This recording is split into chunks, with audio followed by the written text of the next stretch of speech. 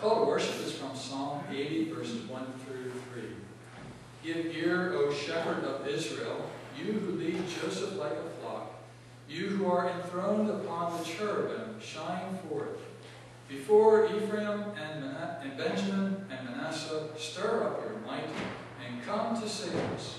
Restore us, O God, let your face shine that we may be saved. And Joseph Wagner, would you serve our sing? The first hymn this morning, it will be out of the Red Sing the Lord hymnal. Grab those. We'll begin our singing with number 74. I sing the mighty power of God that made the mountains rise. Number 74, and we'll stand to sing.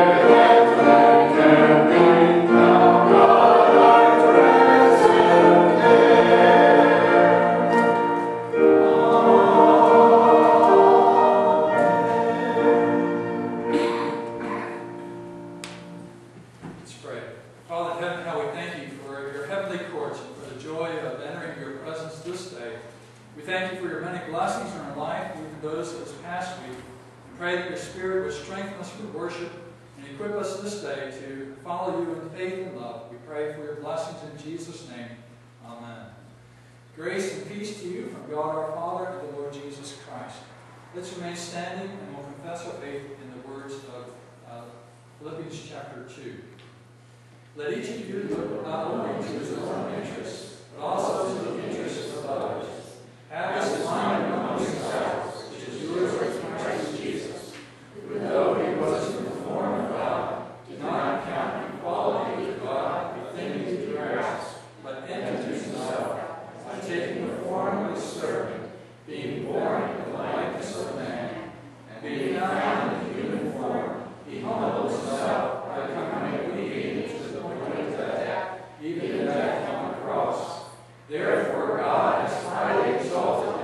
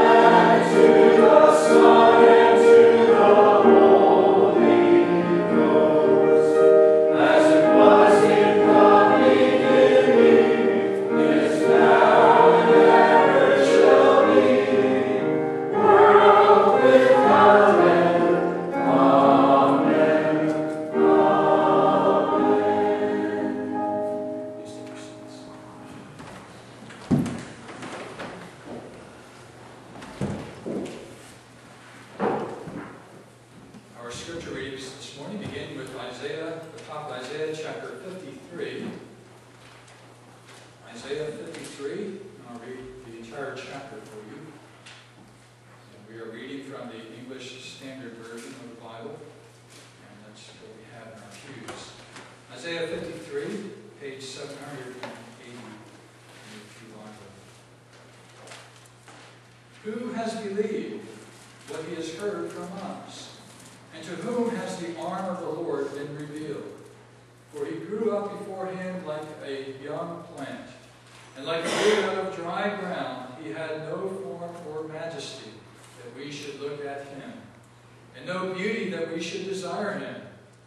He was despised and rejected by men, a man of sorrows and acquainted with grief. And as one from whom men hide their faces, he was despised, and we esteemed him not. Surely he has borne our griefs and carried our sorrows. Yet we esteemed him stricken, smitten by God, and afflicted. But he was pierced for our transgressions. He was crushed for our iniquities. Upon him was the chastisement that brought us peace. And with his wounds we are healed. All we like sheep have gone astray. We have turned, every one, to his own way. And the Lord has laid on him the iniquity of us all. He was oppressed and he was afflicted, yet he opened not his mouth. Like a lamb that is led to the slaughter, and like a sheep that before its shearers is silent, so he opened not his mouth. By oppression and judgment he was taken away. And as for his generation, who considered that he was cut off out of the land of the living, stricken for the transgression of my people? And they made his grave with the wicked, and with a rich man in his death, although he had done no violence, and there was no deceit in his mouth. Yet it was the will of the Lord to crush him. He has put him to grief. When his soul makes an offering for guilt, he shall see his offspring. He shall prolong his days. The will of the Lord shall prosper in his hand. Out of the anguish of his soul he shall see and be satisfied. By his knowledge shall the righteous one, my servant, make many to be accounted righteous, and he shall bear their iniquities. Therefore I will divide him a portion with the many, and he shall divide the spoil with the strong, because he poured out his soul to death, and was numbered with the transgressors. Yet he bore the sin of many, and makes intercession for the transgressors. Continue our reading now from the New Testament, Gospel of Luke, chapter 23. Luke chapter 23. And we'll pick up our reading at the 32nd verse.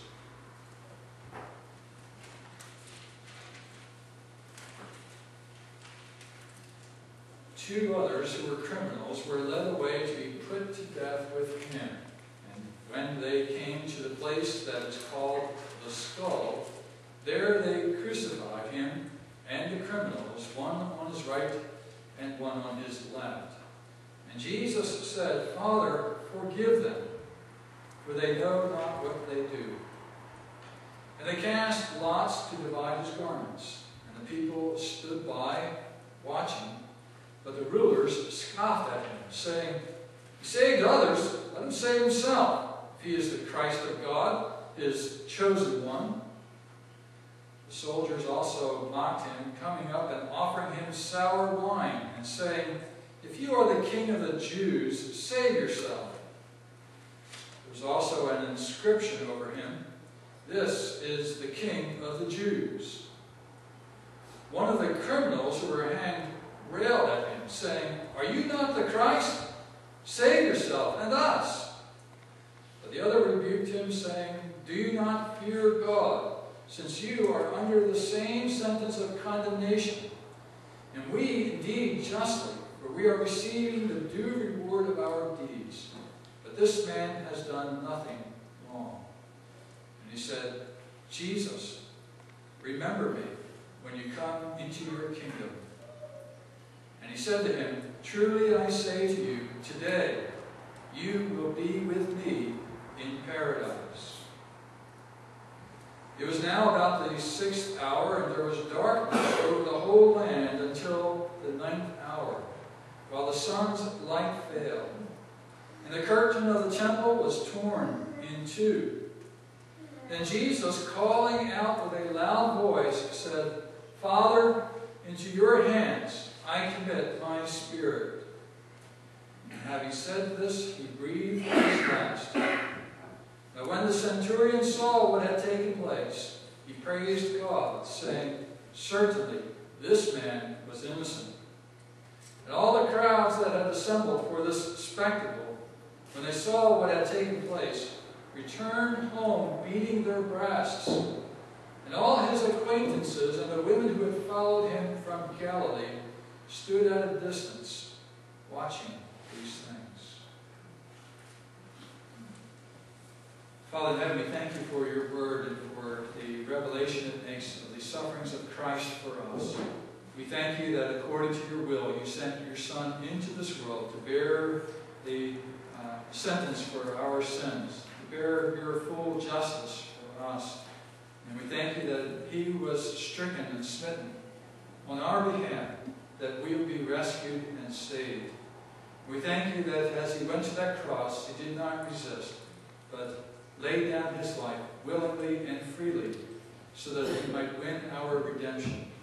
Father, we pray that your Spirit would be at work in us, that you would humble us, that we would repent of our sins and cling to Jesus, the only Savior given for men. And we pray that you would set aside our sins and renew us by your grace and by the power of your Spirit. We pray in Jesus' name. Amen.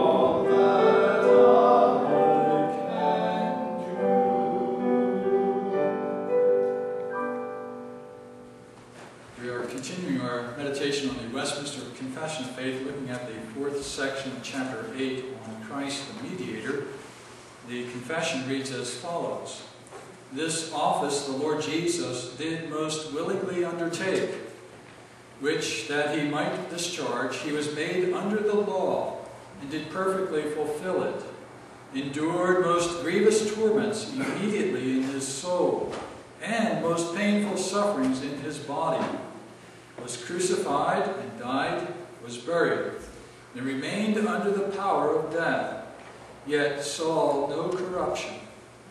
On the third day he rose from the dead with the same body in which he suffered, with which also he ascended into heaven, and there sitteth at the right hand of his Father, making intercession, and shall return to judge men and angels at the end of the world.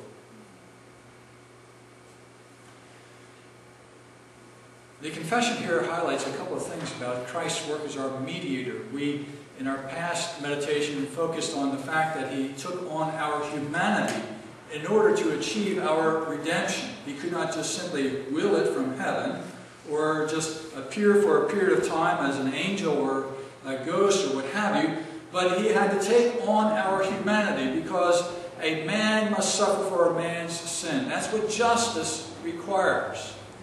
Equal treatment under the law. And so a man had to die for man's sin. Now we've also seen that Jesus was not merely man, but he was also fully God. So the worth of that offering could be sufficient to atone for not only one individual's sins, but for the sins of all those for whom he died. It is a unique, powerful offering for sin that Christ provides at the cross. No other religion offers anything like this. You will not find a mediator like this anywhere else, whether it is in Islam, in Hinduism, in Judaism, anywhere else. Only Jesus is the one mediator uniquely equipped for this role and office.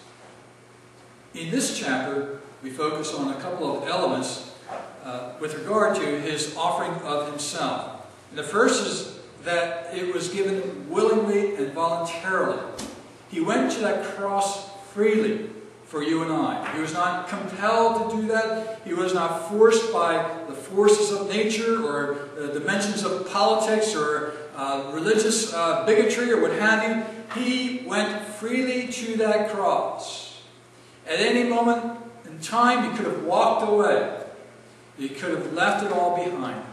But he voluntarily endured the sufferings of the cross for you. So he loves you. Powerfully loves you. He went through all those sufferings freely and voluntarily for your sake, so that you would be delivered from sin and death, delivered from the wrath of God for sins. And so the confession rightly notes that he went to that cross most willingly. And he went to that cross under the law, fulfilling the law in all of its demands. First, in terms of his own perfect obedience to that law. Jesus was subject to the law of God. He was subject to the law of Moses and the Ten Commandments and all our applications. He observed that law fully and faithfully throughout the whole course of his life. And it's that perfect righteousness that he observed in the course of life that now stands for us. That stands in our place now. And by remaining obedient through death, not only to the law, but also to the special commission that he had as our mediator, he provides for us a perfect and complete righteousness that fully answers all the demands of God's law and justice for us. So when we stand before God, we don't stand and present our good works, our righteousness, or anything that we might hope to think is sufficient.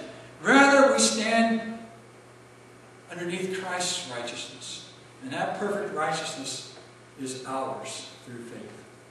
And so that comes through his perfect obedience under the law. He obeyed it fully, even to the point of enduring the grievous torments of the cross. Now, the cross was not merely an injustice for sin. It was not merely an evil work on the part of the politicians and the religious figures of that day in crucifying an innocent man.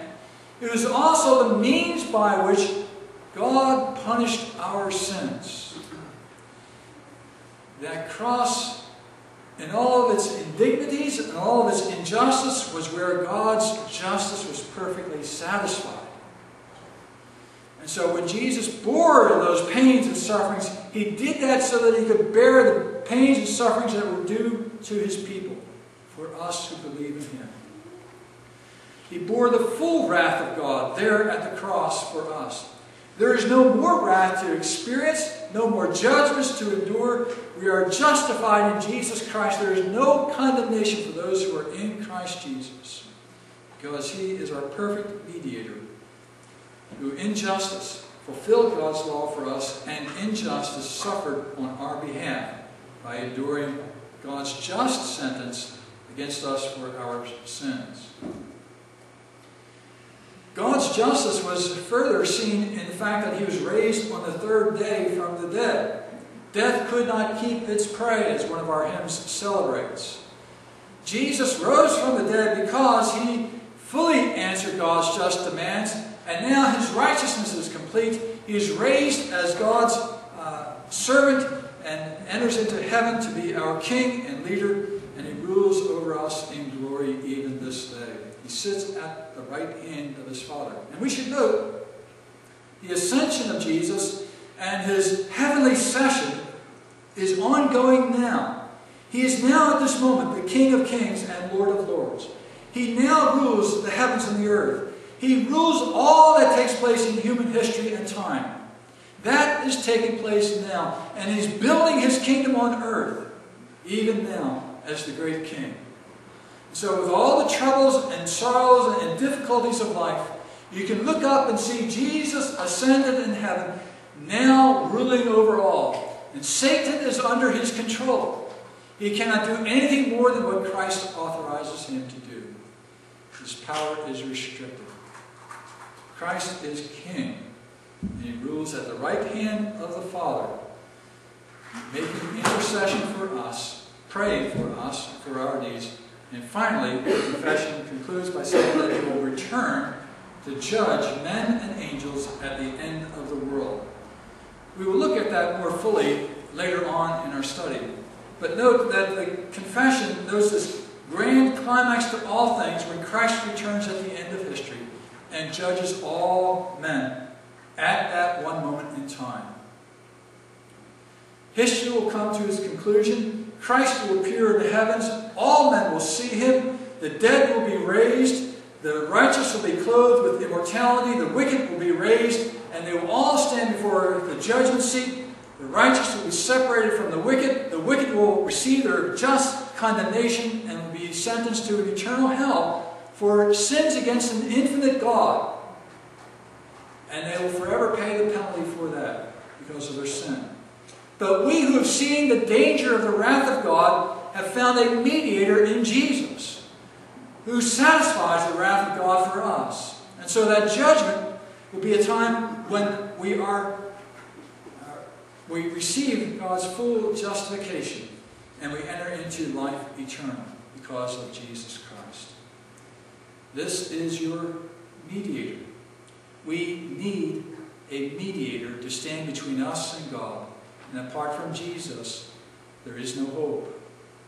So pay close attention and turn to Jesus and find in Him all that you need for life, for salvation, and for your eternal well-being. If someone were to ask you, what is the Word of God like? What would you say? How would you describe the Word of God? In our hymn of the month, we were here last week, you heard the children introduce it, it's number 257. Perhaps you could turn to that and just examine for a moment the text that we're considering. How would we describe God's Word? Well, Edmund Potter describes it as a garden, as a mine, as a starry host, as an armory. There's 4 different analogies to the Word of God that he considers here. And then in the final verse, he sums up all of these analogies together in that final verse. Perhaps you could consider, if you were writing a poem which makes use of analogy, makes use of this pictorial language, what kind of a poem would you write in describing the Word of God? So we'll sing that, number 257, and we'll stand to sing. Thy word is like a garden.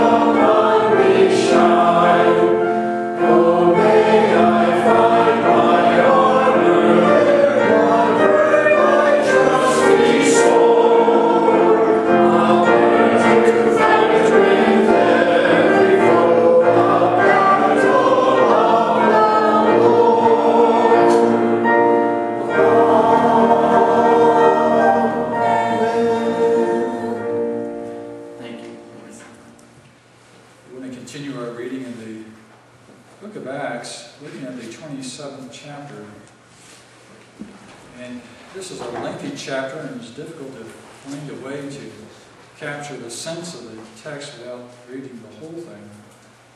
I think what I want to try to do is pick up our reading at the 13th verse and read on from there. Acts 27, beginning with verse 13.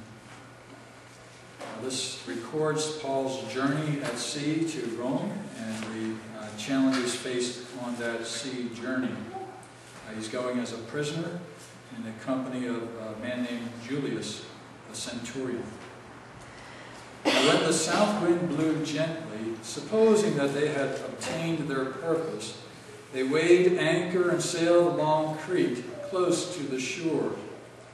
But soon a tempestuous wind, called the northeaster, struck down from the land. When the ship was caught and could not face the wind, we gave way to it and were driven along. Running under the lee of a small island called Cauda, we managed with difficulty to secure the ship's boat. After hoisting it up, they used supports to undergird the ship. Then, fearing that we would run aground on the Syrtis, they lowered the gear, and thus they were driven along. Since we were violently storm-tossed, they began the next day to jettison the cargo. And on the third day, they threw the ship's tackle overboard with their own hands. When neither sun nor stars appeared for many days, and no small tempest lay on us, all hope of our being saved was at last abandoned. Since they have been without food for a long time, Paul stood up among them and said, "Men, you should have listened to me and not have set sail from Crete and incurred this injury and loss. Yet now I urge you to take heart, for there will be no loss of life among you, but only of the ship. For this very night there stood before me an angel of God, to whom I belong and whom I worship. And he said, 'Do not be afraid, Paul. You must stand before Caesar. And behold, God has granted you all those who sail with you. So take heart, men, for I have faith in God that it will be exactly as I have been told. But we must run aground on some island.' When the 14th night had come, as we were being driven across the Adriatic Sea, about midnight, the sailors suspected that they were nearing land. So they took a sounding and found 20 fathoms. A little further on, they took a sounding again and found 15 fathoms. And fearing that we might run on the rocks, they let down 4 anchors from the stern and prayed for day to come. And as the sailors were seeking to escape from the ship and had lowered the ship's boat into the sea under pretense of laying out anchors from the bow, Paul said to the centurion and the soldiers, 'Unless these men stay in the ship, you cannot be saved.' Then the soldiers cut away the ropes of the ship's boat and let it go. As day was about to dawn, Paul urged them all to take some food, saying, 'Today is the 14th day that you have continued in suspense and without food, having taken nothing.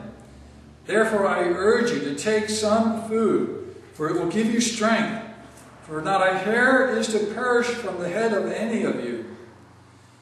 And when he had said these things, he took bread, and giving thanks to God in the presence of all, he broke it and began to eat. Then they all were encouraged and ate some food themselves. We were in all 276 persons in the ship. And when they had eaten enough, they lightened the ship, throwing out the wheat into the sea. Now when it was day, they did not recognize the land, but they noticed a bay with a beach, on which they planned, if possible, to run the ship ashore. So they cast off the anchors and left them in the sea, at the same time loosening the ropes that tied the rudders. Then hoisting the foresail to the wind, they made for the beach. But striking a reef, they ran the vessel aground. The bow stuck and remained immovable, and the stern was being broken by the surf. The soldiers' plan was to kill the prisoners, lest anyone should swim away and escape. But the centurion, wishing to save Paul, kept them from carrying out their plan. He ordered those who could swim to jump overboard first and make for the land, and the rest on planks or on pieces of ship. And so it was that all were brought safely to land. Let's pray. We thank you, Lord, for your holy word, and pray that your Spirit would bless the ministry of your word this day, that it would strengthen our hearts and equip us to serve you in your world today. We pray in Jesus' name. Amen. I think during my summers at college, I would read the stories of Horatio Hornblower, a naval sea captain, stories by Scott Forrester. At least that was the name on the book. I've since learned that his real name was Cecil Smith. I guess if you're named Cecil Smith, you look for another name. In any case, these seagoing adventures were amazing to watch or to observe, and were a great blessing to read. Smith himself, or Forrester, had attempted to serve in the military for Great Britain, but was refused because he was too thin. He was athletic enough, but just was not built enough to serve as a soldier. So he went off and served in the United States as something of a British promoter of the war. Anyway, he has a fascinating insight into the movement of ships and the care of ships. And as you read this account here in Luke's Gospel, you see that Luke also had a minute interest in the shipping industry and how ships set sail. And you can see him tracking this ship from port to port, taking advantage of islands and sailing south of the island to use the island as a buffer to protect the ship from the winds coming from the north or from the west. And so Luke tells us these incidental things that somebody who had a real nautical mind, a mind fascinated by ships and sailing, would take note of. It's a lengthy journey, and eventually it begins first at Caesarea, where the centurion is responsible to take Paul off to Rome for trial. And Felix was happy to unburden himself with Paul and his trial or his case. So the centurion escorts him, and apparently Luke travels along with him, because we pick up the first person reading here. We going along here and there, and we endured this. And so Luke apparently is on board the ship with Paul, and so also is Andronicus from Thessalonica, another disciple who was very faithful to Paul and endured many sufferings with him in the course of his ministry. So these traveling companions are with Paul. Sir Ramsay, in his comments on this text, notes that in his opinion, it's possible that Luke and his partner traveled as servants of Paul, under his ownership, if you will, which would account for the presence and the welcome presence there on the ship, but it does seem a little bit odd and perhaps disingenuous for Luke to be a slave or servant of Paul. I rather suspect that they were simply welcomed along with Paul because of the esteem that the Roman government gave to a Roman citizen, and to Paul in particular, and Luke was able to travel along with him to observe what was taking place.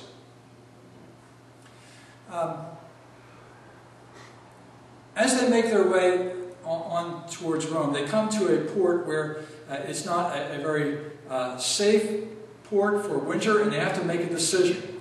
Will they stay here or make a move off and take a chance to go to Rome? And the decision is made against Paul's objections. Paul has done a number of travels at sea already to this point.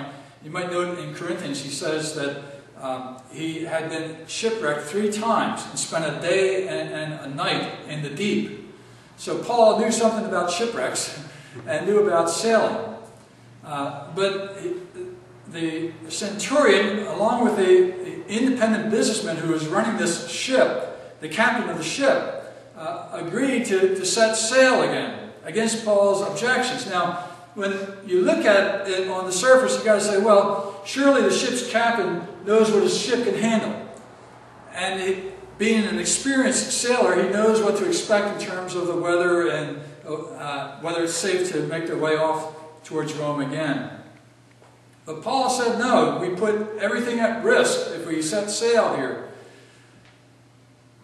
But against Paul's advice, they went on their way. Of course, they had fair weather to start, but that quickly turned against them, and the storms came upon them. As I look at this story, and Luke's fascination with nautical things, another thing that strikes me about that is how when the storm comes in, they put ropes underneath the ship to tie the ship and secure it so that the wood on the ships doesn't buckle and fall apart. There are all kinds of these interesting side bits of sailing that Luke records here for us to help us kind of, as it were, sit in that boat with him and understand what's going on, get the feelings of the terror that was overwhelming the sailors and the passengers. In any case, why does Luke record all of this? What are we to learn from this event? It seems to me a number of things become apparent.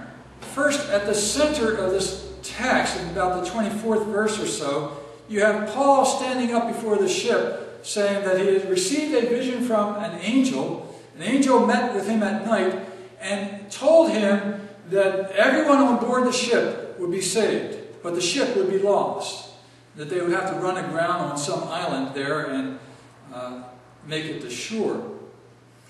This is at the center of the whole story here. The story revolves around this assurance that Paul gives that everyone will be saved.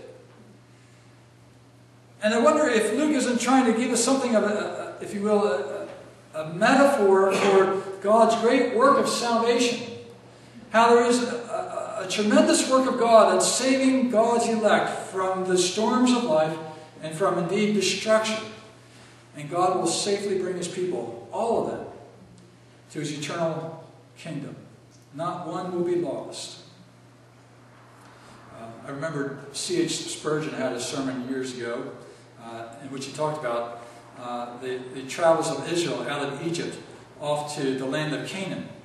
And Pharaoh wanted them to leave something behind. And Moses said, no, nothing will be left behind. Not even a hoof will be left behind. All the people of God, all of their cattle, everything will make that journey to the land of Canaan. And I think it's just these different ways in which God gives us pictures of the work of redemption and of God's special work for his people and bringing them all safely to their heavenly shore. You are in God's hands, and you can take comfort in that.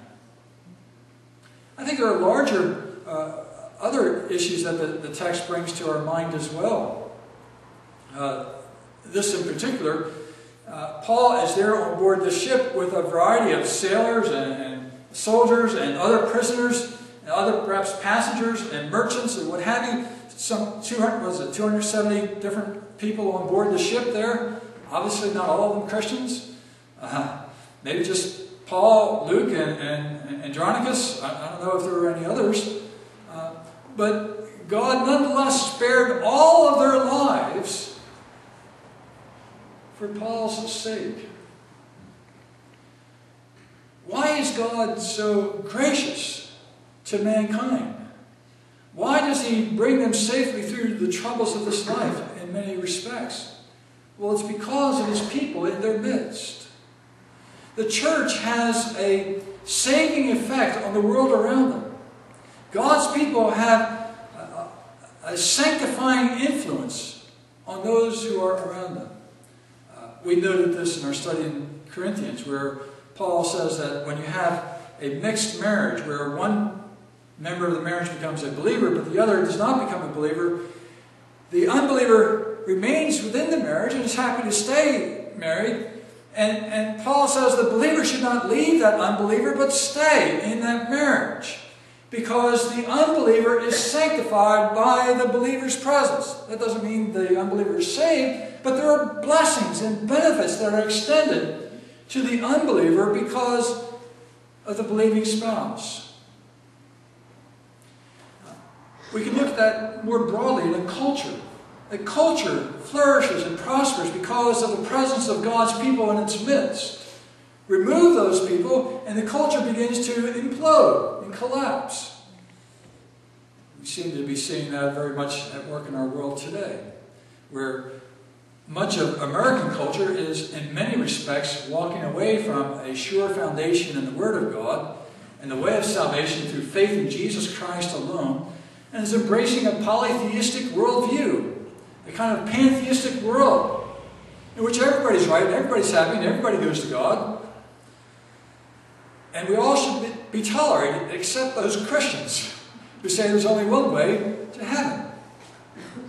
And so our culture seems to be on a path towards implosion as the culture descends into all kinds of immorality. But God's people are salt and light in the world. They are a sanctifying influence to the world today. And so maybe that Luke was giving us something of a picture of that in this work. Another thing that you might note in this event is the providence of God in governing the course of events. Paul, in his sanctified reasoning, saw that winter is coming. This trip was taking place probably sometime in October, so winter was on its way. It was said that in various charts, seafaring charts, that the seas got dangerous in September and were impossible in November. So here we are in October and taking a trip. Now, God rules the winds and the waves. He has all things under His control. And He controls that ship which has an apostle of the church on board. Now, the Lord in His providence might have given them clear sailing. He might have held back the storms and allowed them to pass through safely without a problem. But God allowed the ship to go through heavy seas and stormy winds. So much so that everyone on board thought they were going to die, including the most experienced sailors on board. And Paul was on board.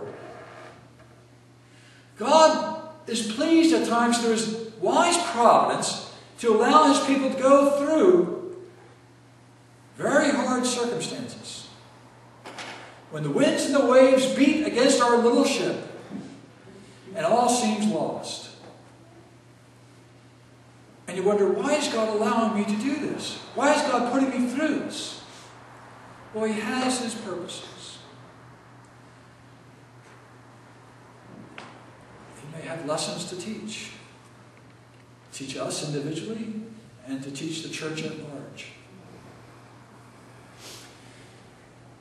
God governs the course of history and controls all things. There are laws that undergird the course of history that cannot be changed. The Apostle Paul says that in Christ all things hold together. Colossians chapter 1, verse 17. In Hebrews chapter 1, the writer there says that Christ has been exalted and upholds all things by the word of His power. The course of history, the laws of science and of this world are all governed by God and His Word. We have special revelation given to us in Scripture for our salvation, but God's general Word goes out throughout all of creation. And so whether you are looking at science, medicine, art, all kinds of things, they are undergirded by the laws of God. which can only be resisted for a period of time before you get brought back to center. There are moral laws that govern life. There are moral laws that govern the family, the state, the church. And when you resist those laws, eventually you face catastrophe. Only the Christian has a sure foundation for exploring the world around him and observing its laws and how it functions and operates. Only the Christian can be assured that the sun will rise up the next day, or that one season will follow after the next. When you abandon an all-wise Creator who governs all things by His word of power and set the world loose on a sea of chance, then you don't know what can happen next. Really, a chance universe has no laws, nothing to guide it. To my mind, that's why Christian cultures have advanced so far as they've had in medicine and all kinds of things, technology, science, because they understood that there are laws that you can depend upon, that you can discover.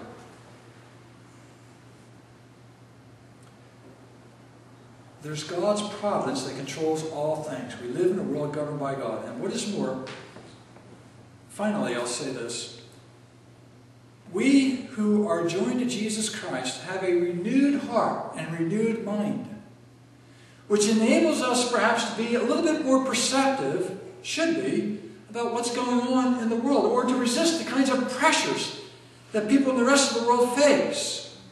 Because they don't have a hope in God, they don't have God's word to guide them, they don't have faith that God will secure them. And so the Christian should have a sanctified common sense that recognizes the authority of God's law and his responsibility before God's law. Paul was not a sailor, he was an apostle. And ordinarily, you would trust the judgment of the sailor with regard to the course of that ship. But Paul understood the law of God. Paul understood the responsibility to save life. Life was precious.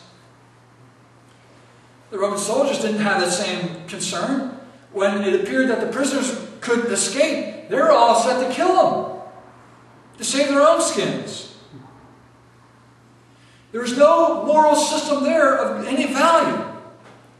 But Paul had this sense that we're made in God's image, and life needs to be preserved. And so therefore he took a more cautious approach towards what he foresaw as coming towards them in the way of a storm. God gives you a sanctified understanding of the world and guards you from the various pressures that are on. The centurion was under pressure to bring his captives to Rome. The ship's captain was under pressure to bring his cargo to port.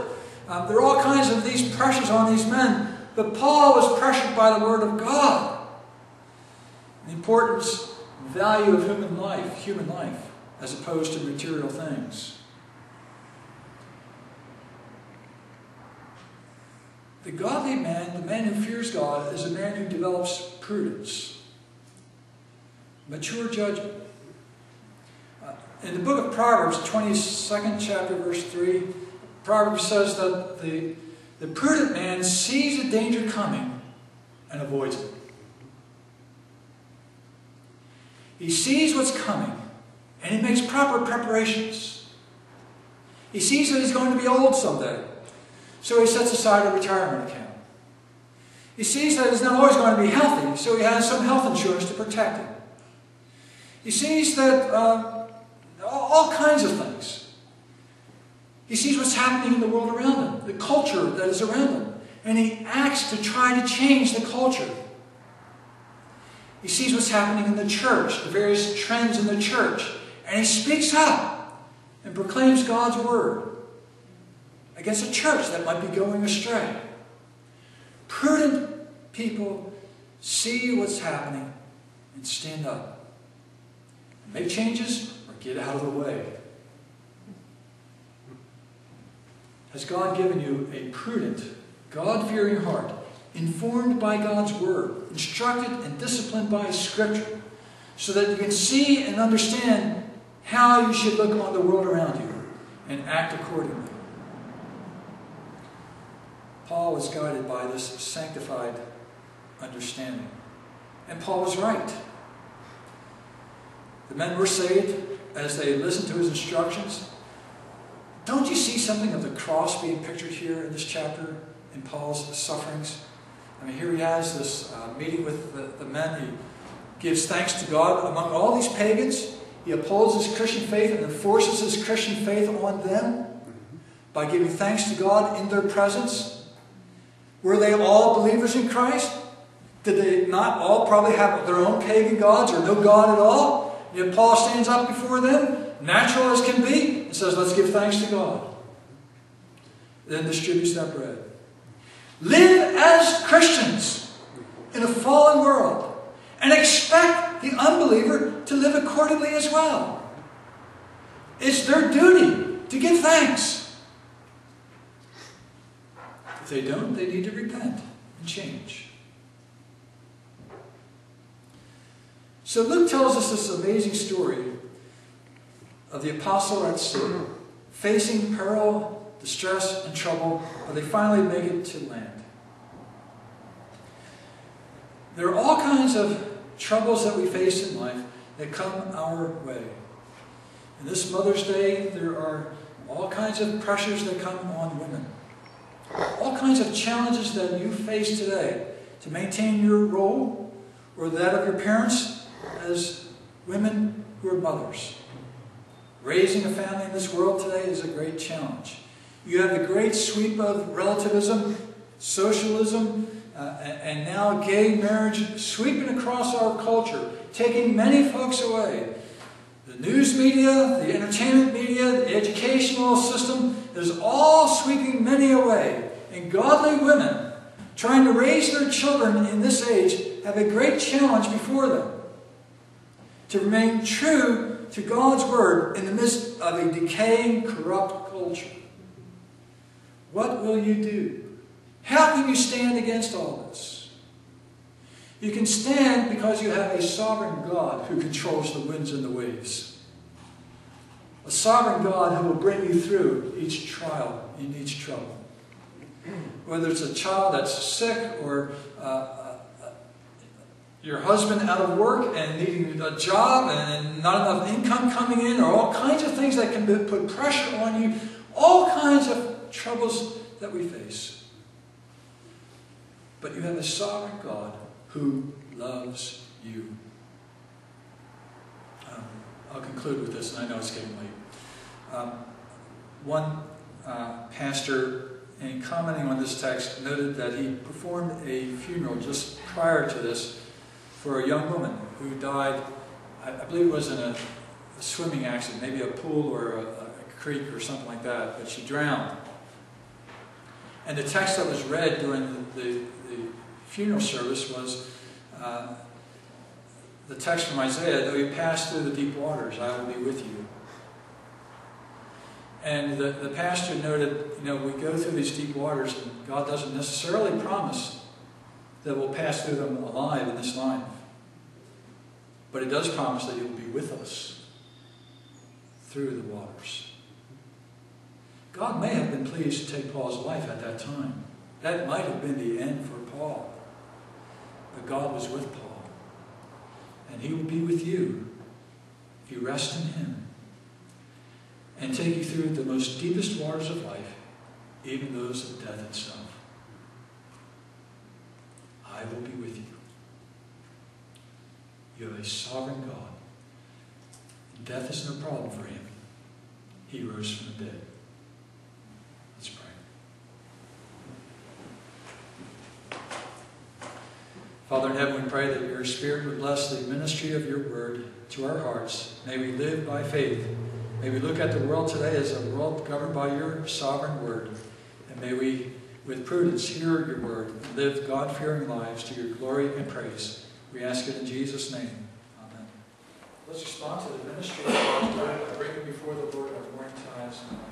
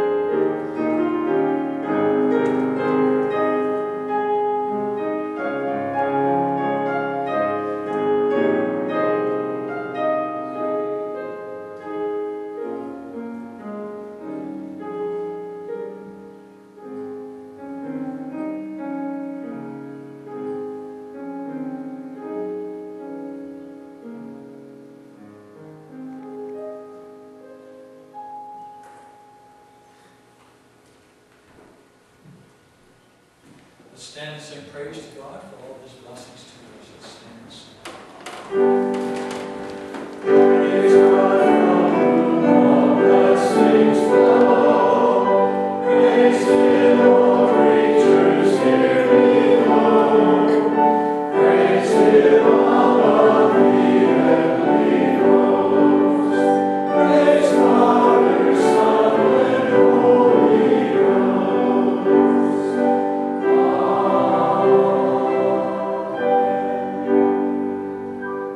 Father in heaven, we thank you for your faithfulness and your kindness to us and providing us for our needs and for watching over us in the course of life.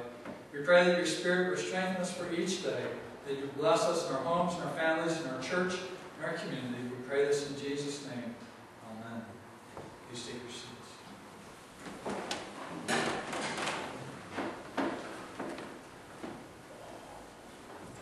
If you would take a moment to open up your hymnal to our next hymn, number 454. Have that ready for you. After we confess our sins, we'll go immediately to hymn number 454 before hearing God's word of pardon.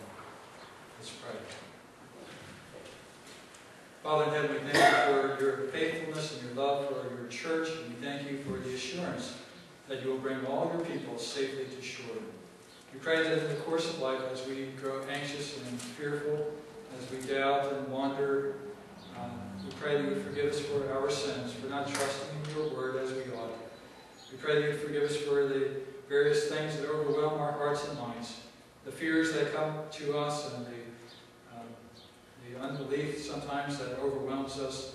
We pray, O God, that you would forgive us for these things and grant us grace to overcome, grace to trust, grace to obey.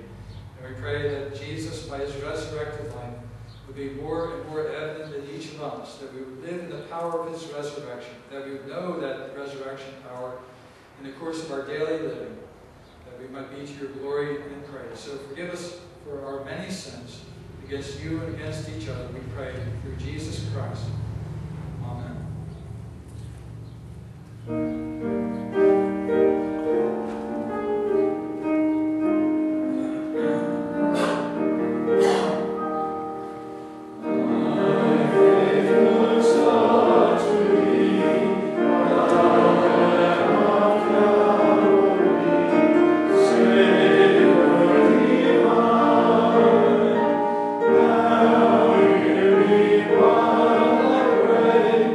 Take all my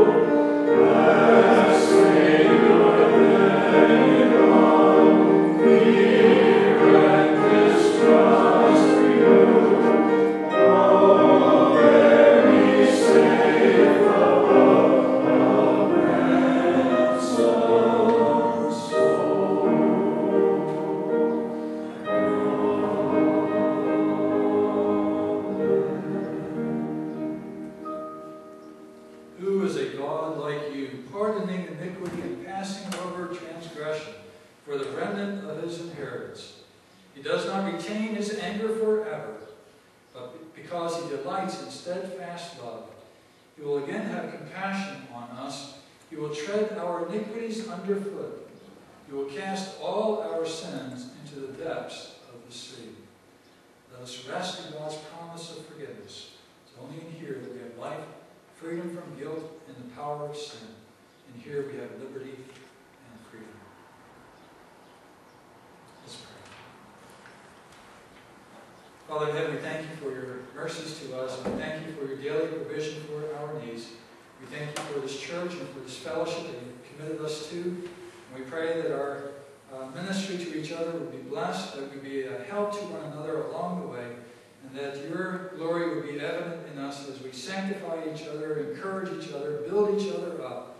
May we be a church set apart to your glory and praise. We pray, Lord, that you would strengthen your people and their callings in life. We pray that you would minister to each of us, that we might serve you faithfully in the calling that you have for us.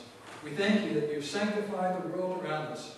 And there's a place for sailing. There's a place for all kinds of occupations in life. And you call us to understand these things and to develop them to your glory. And so we pray that you help us to occupy ourselves in your world to your glory and praise. And we pray for your blessing on that. Be with our families. We thank you for them and pray that you would sustain them, strengthen and provide for our earthly needs. We pray that you would sustain us even as you provided for Paul and his traveling companions. We pray, Lord, that you would raise up our families that they might be covenant families, families resting in Christ our Lord and trusting in him, serving him by the guidance of your word. We pray, Lord, that you would bless our mothers this day. We thank you for them. We thank you for their love for us, the care, the self-sacrifice that they've made for us, the many troubles that they've endured in the course of life. And Lord, we thank you for upholding them and sustaining them. And we pray that you would be with each one of them this day. Bless and provide for them, comfort their hearts, and strengthen them, we pray. Father, we pray for those who are now raising children, that you would sustain and strengthen them, guide them by your word, protect their families, and lead their children in faith. Father, we do pray for those who are in need at this time. We think of John Baldwin's father, and pray that mercy and grace would be on him and the whole family as he is suffering at this time. We pray that you bring him relief in accord with your grace and love, according to your wise purpose. And we pray, Lord, that you would lead the family to make good and careful decisions that honor you and take care of each one. And so we pray your blessing on them. We pray that you be with Ella MacLaren and give her strength to recover from her congestive heart failure. We pray, Lord, that you would renew her health and strength and watch over her and help us to take better care of her in the days to come. Father, we pray that you would be with others who are suffering from the troubles of life and weakness of the body. We pray that you would uphold Gloria as she continues to suffer in different ways. She has back pain and asthma and other respiratory issues. Pray, Lord, that your hand of healing would be on her, that you would strengthen her, provide for her, give her wisdom for the decisions that she needs to make. We pray that you would be her guide and strength at this time. We thank you for bringing Carol back here safely, and thank you for protecting her during her fall recently. Pray that you would help her make a full and complete recovery. And we rejoice in her fellowship and pray for your blessing on her and Bob. Father, we thank you for Joe and Nancy Yates and their family. We thank you for the anticipation of a granddaughter being born. And we pray that you give safety to this birth and blessing. And we pray that you bring great joy to the whole family with a new baby. And we thank you for your goodness and kindness to both Joe and Nancy. And pray for your continued blessing on them and your provision for all their needs. We thank you for our time together this day. We pray that you teach us to pray, even as our Lord taught his disciples to pray, saying, Our Father, which art in heaven, hallowed be thy name. Thy kingdom come, thy will be done, in earth as it is in heaven. Give us this day our daily bread, and forgive us our debts as we forgive our debtors. And lead us not into temptation, but deliver us from evil. For thine is the kingdom, and the power, and the glory forever. Amen.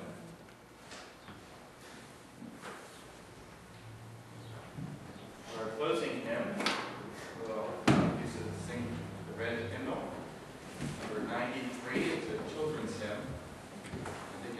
very well of God's providential care over us. Children of the Heavenly Father, safely in His bosom gathered. For 93, and we'll stand.